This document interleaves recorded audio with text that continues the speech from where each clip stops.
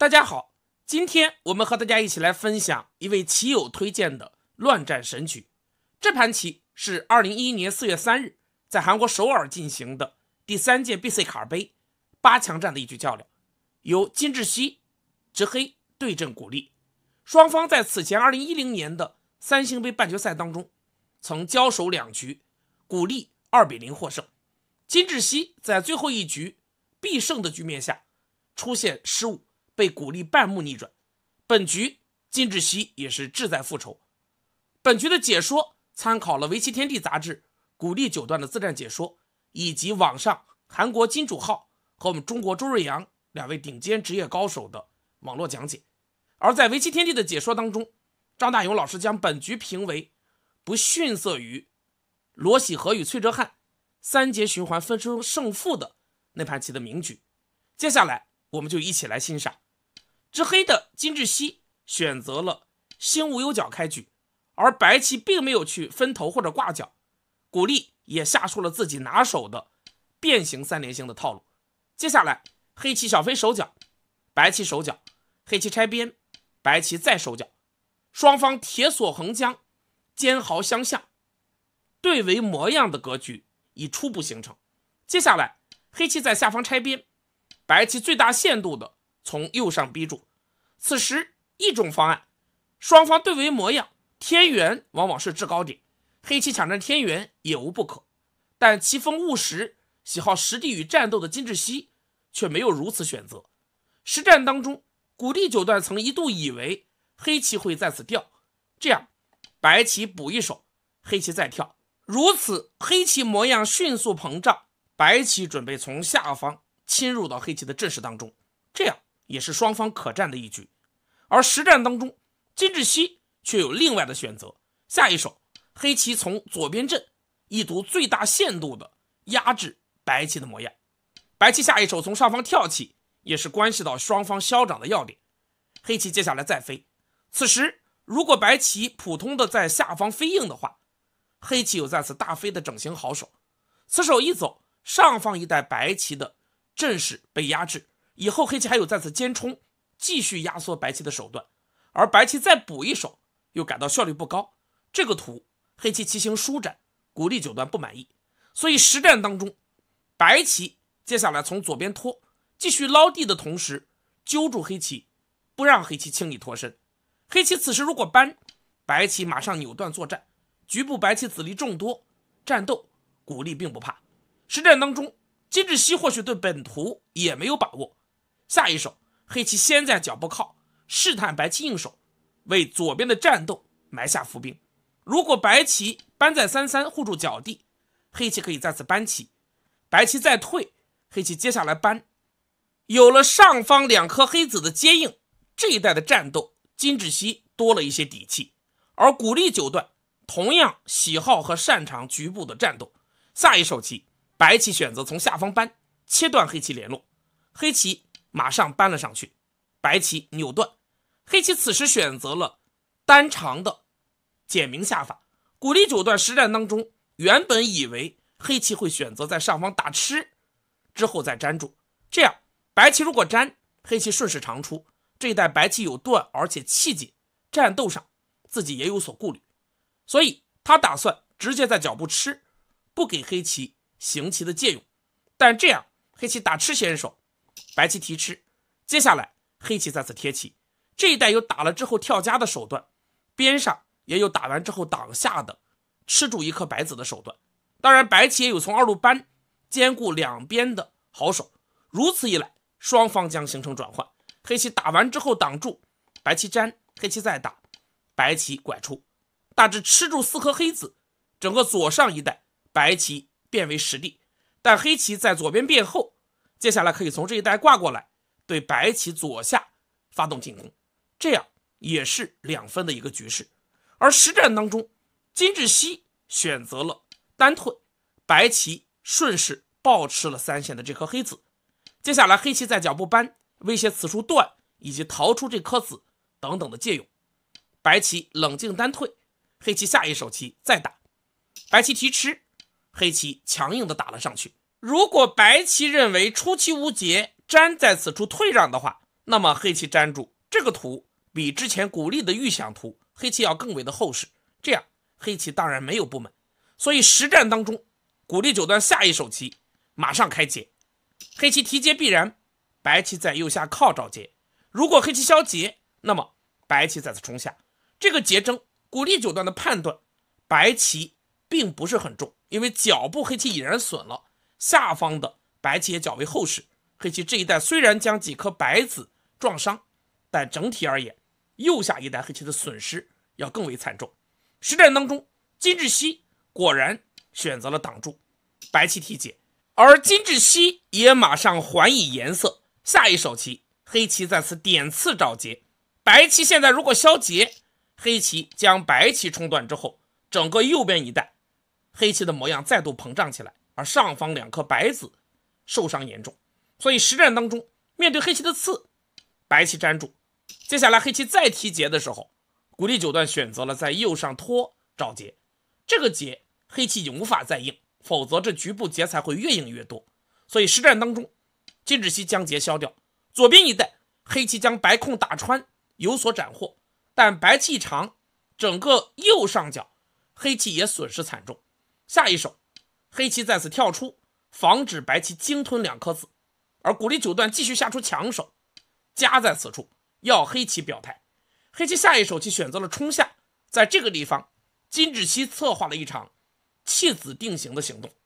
白棋毫不留情，马上挖断，黑棋打吃，白棋粘，接下来黑棋选择了再次退的下法，白棋打吃，黑棋多弃子之后，再次先手完成了对于白棋的封锁。接下来这一带黑棋如何补成为关键。局后的复盘，古力九段的意见是黑棋应该坚在此处，如此棋形更具弹性，弱化这一带断的威胁。如果现在白棋断，虽然争子对白棋有利，但黑棋可以打了之后再次跳家，周围黑棋子力占优，白棋暂时也没有好的手段。而实战当中，棋风强硬的金志熙却选择了更为激进的挡在此处的下法。此时白棋直接切断作战，局部黑棋也没有严厉的反制手段。如果黑棋坚在此处，白棋可以从右边三线打入，这是棋形急所，这一带长出这颗子以及二路的搬过成为剑合的好点，这样黑棋局部苦战。而如果黑棋选择跳处理右边的话，白棋可以再次长出，这样上方一带将形成战斗。但古力九段实战当中却没有这样选，并不是他避战，而是觉得如此一来黑棋在右下和中央一带依然具有巨大的潜力，这个图他没有选。那么实战当中，白棋选择在下方先掉，一来威胁下方白棋的打入，二来继续强化这一带断的严厉性。下一手喜好实地的金志熙选择了稳健的守一手，白棋看到这手之后已经摸清了金志熙内心的想法，下一手古力九段突然出招了，白棋狠狠地打入到了黑棋的右边阵势之中。既然黑棋注重实地，那么白棋要将黑棋右边的实地连根绝掉，这是金志熙不能忍受的。所以接下来虽然金志熙外貌看似文弱，但却是力量极强的一位棋手，尤其精于局部的战斗和死活的计算。下一手黑棋选择再次尖对白棋发动猛攻，白棋接下来在脚步搬跟黑棋打交换，留下借用之后再次长出。下一手黑棋继续飞猛攻白棋。在韩国网络解说的金主浩认为古力九段在这一带有将自己下重的嫌疑，然而他的话音刚落，古力九段出招了。下一手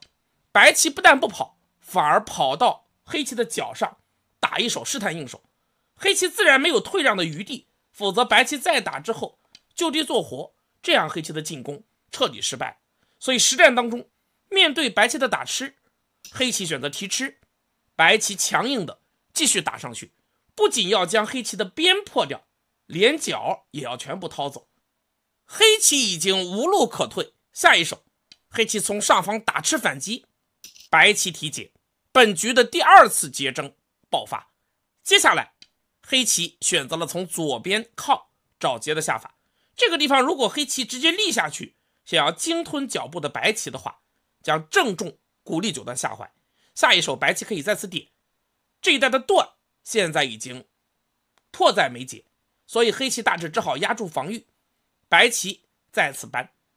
切断黑棋二路搬过的后路，这样黑棋只好回到下方补棋，白棋再长先手，黑棋补出断点，白棋打吃完之后再此一虎，右边白棋已然做活，同时脚步白棋还留有尖在二路做活的手段，这样黑棋不满意，所以实战当中面对白棋开劫的手段，黑棋找劫，白棋继续搬在上方硬住，黑棋提劫，白棋点，这是预定的找劫手段，黑棋压，继续防住白棋在此切断的强手。接下来白棋提劫，黑棋再从脚步搬，白棋又是冷静一退。现在我们看左上和左下白棋的两个角出现了极其相似的形状，古力九段认为虽然这两个角上都有余位，但是黑棋只能在一个角上出动，白棋还是便宜了。下一手棋黑棋提劫，白棋暂时也找不到合适的劫材，在二路粘忍了一手，黑棋接下来强硬挡住，金志熙彻底爆发了。下一手白棋从二路搬，防止黑棋再次搬过，威胁黑棋断点。如果黑棋现在补断，又还原成了此前的图，白棋长先手，黑棋虎，白棋打完之后再次一尖，这要渡过，这要立下，这一带边上白棋也已经活棋，这个图黑棋不满意，所以实战当中当白棋再次搬的时候，金志熙选择了在边上硬一手，如此白棋自然将黑棋切断，而黑棋也有自己的计算。下一手黑棋打吃，命令型，白棋长出，黑棋再压，白棋打吃先手，黑棋粘住，接下来白棋在外围扳头，黑棋这一带气极紧，同时又有断，金志熙准备的脱身方案是从二路直接断，白棋现在如果去吃，那么黑棋顺势一打，这样一来我们看到白棋再去提的时候，黑棋拐头，这个结果整体的白棋都未活境，即使渡过，黑棋在脚步补一手，边上白棋也无法马上做出两只眼，这是黑棋的理想图。当然白棋自然不会中计，古力九段下一手棋选择了直接在中央打吃的下法，这个地方白棋需要注意的是也不能随手断，否则黑棋粘变成了先手，白棋再去提的时候，黑棋回到角上补一手，这样黑棋将角和边的实地全部护住，中央的白棋还不是完全安定的棋形，这不是古力九段的初衷。所以实战当中白棋选择从上方打吃，接下来直接在二路挖打的手段，黑棋粘住断点，此时白棋就不是提吃这两颗子，而是直接立在角上，脚步是一个经典的基本死活，局部是一个缓一细节，如果黑棋马上动手，点在一线是要点，白棋在此靠，黑棋打，白棋打吃，黑棋提，接下来白棋冲完之后再玩一路扑，然后挡下，黑棋再收气，如此白棋提劫以后，黑棋在这一带扳紧住白棋的气，才能成为紧气劫，这个劫对白棋有利。黑棋现在当然不会马上走，所以暂时白棋的脚步并没有问题。我们继续来欣赏实战，既然白棋夺走了黑棋的脚地，黑棋下一手棋直接点在中央，对白棋这条大龙发动猛攻。然而古力早已想好了脱身之策，下一手白棋在此单跳，脚步黑棋葡萄六的这个棋形依然存在着气紧的弱点，不得已黑棋只好再补一手，防止白棋再次靠下等等的手段。但这样一来，白棋在中央一贴，这条大龙已然逃出，金志熙眼见直接强攻暂时条件不具备，下一手黑棋回到左下出动脚步的两颗子，白棋断打，黑棋粘住，以下是长形，白棋在此吃，黑棋打给白棋留下断点，白棋粘住，黑棋再打。这个时候古力九段曾经考虑过将大龙再补一手彻底逃出的方案，黑棋提吃，白棋再从下方拆，这样将成为漫长的拉锯战。然而黑棋提吃之后脚步已经活境，不仅目数收入可观，同时还关系到外围的厚薄，这个图并不符合古力九段的风格，所以他否定掉之后，接下来白棋选择了提吃的下法，黑棋从二路拖寻求活路，白棋在下方搬，黑棋单退，白棋接下来飞不断，同时也隐隐约约的威胁着下方黑棋的这块空。至于脚步，黑棋并未完全安定，白棋依然有从一路搬做劫的手段。下一手金至西也开始强攻，黑棋再次飞出分断白棋，同时继续瞄着白棋右边的整条大龙。白棋接下来跳出头，黑棋下一手棋点刺，这是金至西在当初切断的时候预谋好的手段。此手既要接应切断的这颗黑子，又瞄着白棋下方的断点，金至西竭尽全力的缠绕进攻，纠缠住白棋的两块棋。但由于脚步的黑棋并不是活棋，这个进攻稍显勉强。此时白棋不能冲吃这颗子，否则黑棋有再次挤的手段，白棋的断点彻底的暴露出来。所以实战当中，古力九段也下出了好手。下一手棋，白棋直接在下方靠，在原本并不丰腴的白棋的粮仓当中，继续贪婪的攫取着目数。本局从这一手调跟黑棋跳的交换开始，古力九段似乎拿捏住了金至西九段的实战心理。既然你如此的喜好实地，古力在此后的招法当中就一直朝着黑棋的实地下手。此手走完，一来想要补这个段，二来威胁这一带黑棋棋形的缺陷。黑棋下一手棋顶反击，白棋顺势一粘，粘完之后左边一带要冲吃掉这颗黑子，下方一带白棋也有手段。实战当中，这颗黑子被吃，此前黑棋做的种种准备都烟消云散，脚步的黑棋将更加危急。所以黑棋下一手棋强行贴出。在这一带，金至西也是频频常考， BC 卡杯的用时是每方2小时的自由时间，而现在金至西的时间已经几乎用尽。下一手棋，白棋再次长威胁黑棋断点。局部而言，黑棋的本手是再次粘住，白棋接下来尖，这是古力九段实战当中的预想图。下一手棋，黑棋再次虎住，白棋挡住，双方相安无事，和平解决。接下来的战斗就取决于中央这块棋如何处理。但实战当中，在白棋长的时候，急于求战的金至西却下出了强烈的一手，黑棋直接挤在此处，一来防住白棋的冲断，二来威胁此处白棋的弱点，同时下方一带的冲也成为严厉的手段。实战当中，白棋在中央将大龙再补一手，黑棋则马上冲下来，白棋再搬，黑棋挖也是局部最强手段。此时如果白棋粘的话，黑棋只需要从一路渡过即可。这样的结果，两边的白棋都陷入困境，白棋苦战。所以实战当中，白棋断吃，黑棋打，白棋提，黑棋爬，吃住了2颗子。白棋则甩掉包袱之后，马上在中央靠出，一来威胁在此搬封锁右下的黑棋，同时也伺机对左边的3颗黑子发动反击。金至西也不甘示弱，下一手黑棋再次挺头，而白棋马上又靠了一手。金至西此时已经临近读秒，而古力还有大把的保留时间，他也趁机发动了时间攻势，招招落子如飞。接下来黑棋再跳，此手走完，金至西进入读秒。白棋下一手棋从左边防御一手，黑棋粘住，破坏白棋眼位，要求白棋处理大龙。然而古力九段艺高人胆大，下一手棋白棋并没有去处理这块棋，反而从左边虎了一手。从实地上，白棋再次有所斩获，同时也威胁黑棋断点，对左边的这块黑棋发动牵制。在这一带，双方杀得不亦乐乎。然而比起真正后面的战斗，这些只是开胃小菜罢了。我们继续来欣赏下一手棋，黑棋再次拐头，白棋虎先手，黑棋毫不犹豫，马上再次打吃破眼。白棋粘住，有了这手粘之后，以后白棋从下方一路搬，脚上的黑棋是一个经典的大猪嘴，局部并不活。下一手棋，黑棋再次长出，此手一走，白棋在这一带的出路已经受到限制，金志熙屠杀白棋大龙的阴谋看似要得逞，然而古力九段下一手棋马上在脚上扳，引爆了本局的第3次结争。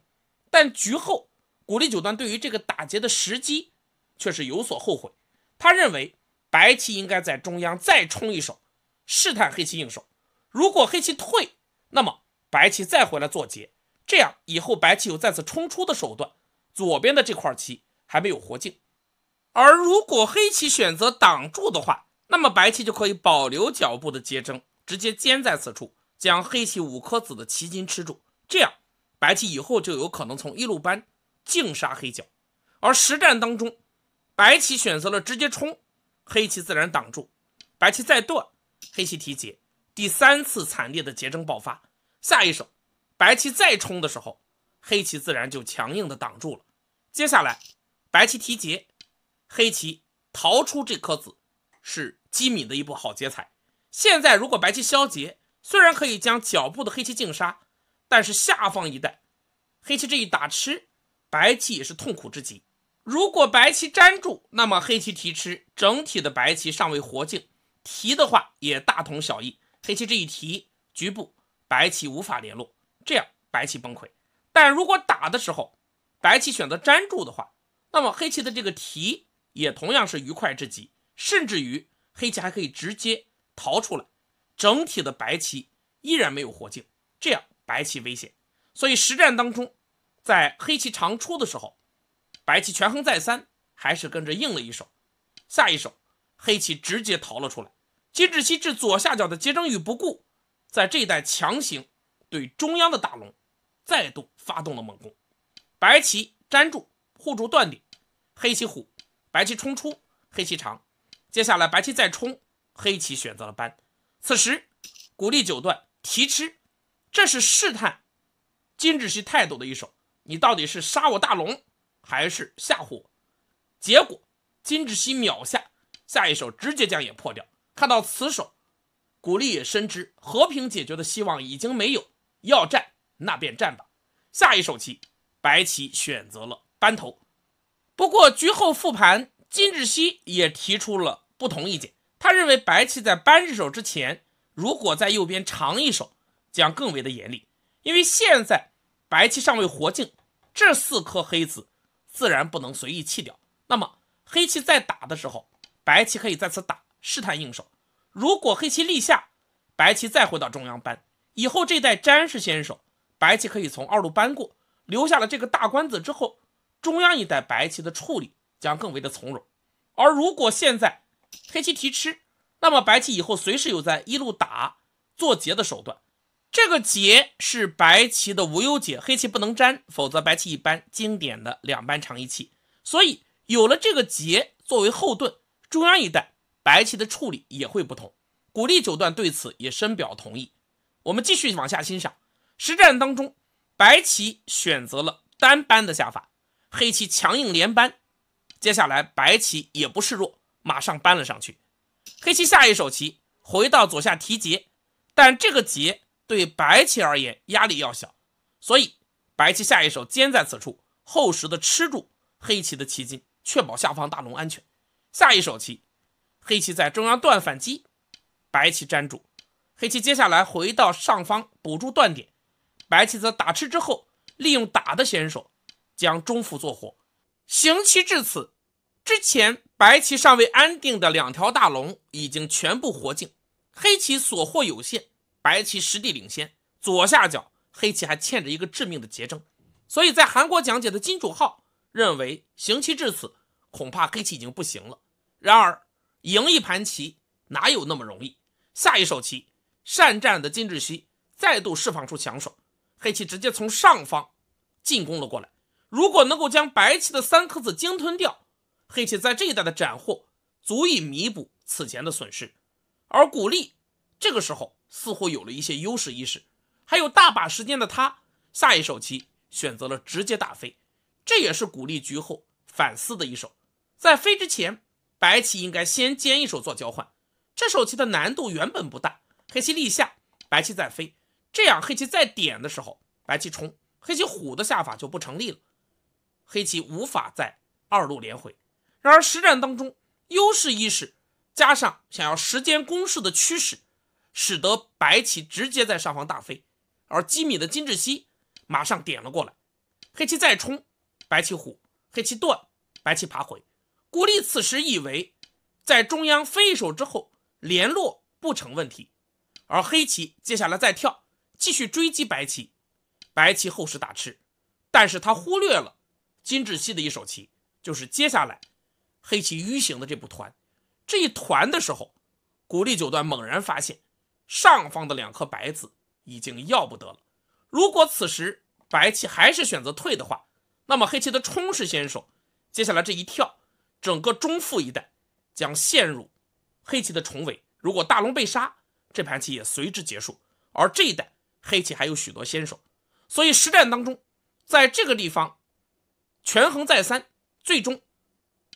黑棋团的时候，白棋选择了弃掉上方2颗子，在中央再跳一手联络，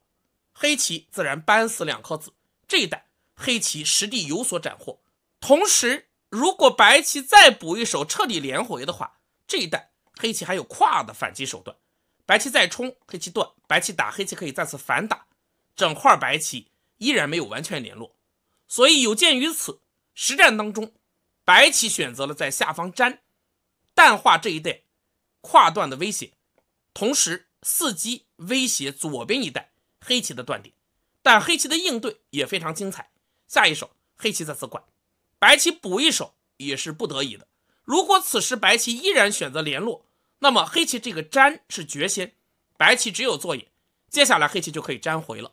因为当白棋再去断的时候，这一带黑棋变后，下一手棋一刺，这2个断点必得其一。黑棋这块棋逃出，那么白棋下方的大龙再度陷入到了危机之中。所以实战当中，白棋只好再次补一手，而金志熙亮剑，下一手在上方穿出，威胁白棋联络。而此时古力心中的不安愈发的强烈。韩国讲解的金主号原本意志消沉，此时也活跃起来，断言金志熙的搅局战略开始奏效。此时白棋如果挡住的话，黑棋有再次强行扳断白棋的方案。白棋冲，黑棋打完之后粘住，这一带还有断，整个中央白棋被断下，这个图白棋危险。所以实战当中，古力在此沉思了10余分钟，最终选择了在下方贴住顽强应对的下法。而金志熙也愈战愈勇，下一手棋再冲，一来威胁这个断点，一旦此处被断，脚部的2颗黑子将重新焕发活力。同时白棋如果粘，黑棋的扳断将再度成立。古力9段最终选择了在下方粘住的下法，黑棋自然切断，白棋在上方长也是局部最强应对。而苦战多时的金志熙仿佛看到了机会，他略带纯真的目光紧盯着棋盘，不时用手扶一下微微下垂的眼镜。但左上的变化实在是太复杂了，独至最后1秒他依然没有算清下一手棋黑棋在下方粘打将。然而异变陡生，